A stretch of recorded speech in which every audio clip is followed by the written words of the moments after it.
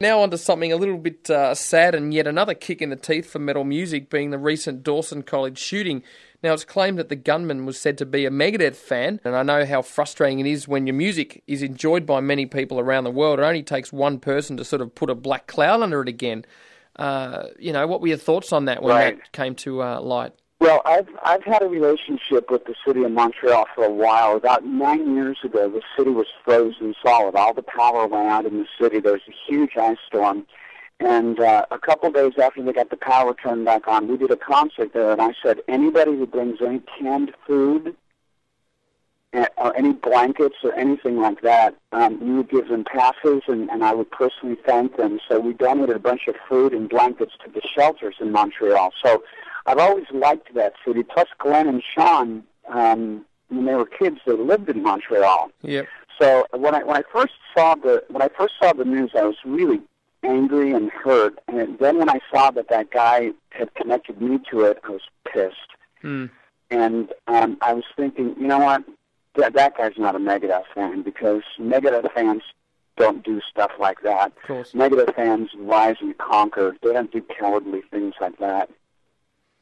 And do you find that people just tend to yet again focus in on heavy metal, blaming that sort of actions, which is always, yet as I said, another kick in the teeth towards the genre itself, that it doesn't deserve to have the beatings that it's been getting over the years from the media? No, actually, the way that was handled, I immediately got on the phone. We immediately arranged the press statement and talked to all of the newspapers and television stations up there and said, what was going on. They said, because we had a concert we had to do a couple days after that had happened in Montreal, and they said, are you going to play it to Le Monde? And I said, absolutely. That song belongs to the people of Montreal. Mm-hmm. The person who had committed the murders, he's not going to control us from the grave. Yeah. We're going to go forward. That song's dedicated in love to the living. It's dedicated in peace to the people who are hurt and healing. And it's dedicated to the memory of people who have lost their lives.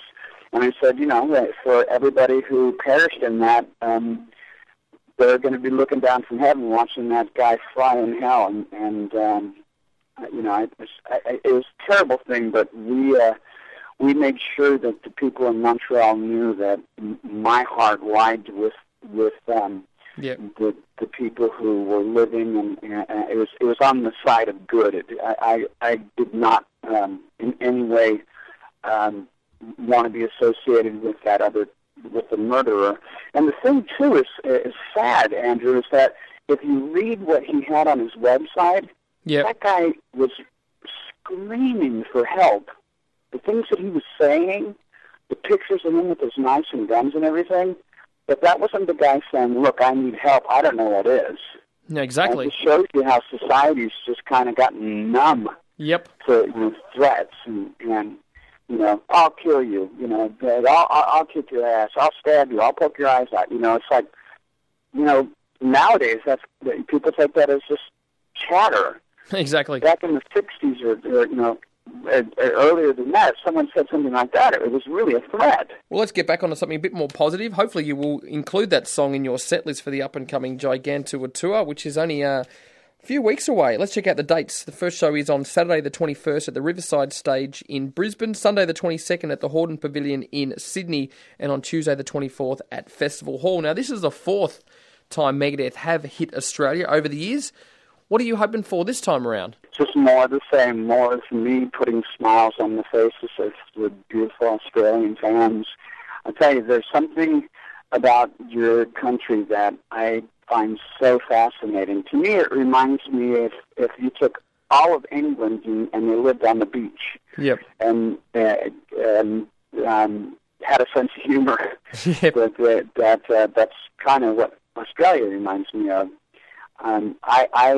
One other thing I thought was really cool, I mean, this is just me, but I liked what your Prime Minister said. If you live in Australia, you better act Australian or get the fuck out. Now, that may have made a lot of people mad, but you know what? If that's one of the saddest things that's happening in the world right now, is that governments are becoming cowards. Yep. Especially in my country. Absolutely. Well, what track do you want to hear, Dave, to conclude our chat? We probably can go with probably your favourite, well, one of your favourite Megadeth tracks, just for the old time's sake. Well, one of my all-time favorite Megadeth songs is obviously Holy Wars, but I think given the fact that we've had such a good conversation, I would say Kick the Chair. Kick the Chair, fantastic. We'll look forward to having you back again, Dave, and everyone out there should definitely get out and check out the Monstrous Gigantua tour, because it probably is the first ever travelling metal festival we've had of this magnitude in this country. So lap it up, get out and headbang. Let's check out some Megadeth on Triple J. Thanks for your time, Dave. You're welcome, Andrew, and I can't wait to see you again, buddy. Let's get together and hoist a few. Definitely. Let's check out some Megadeth on Triple J. Cheers, buddy.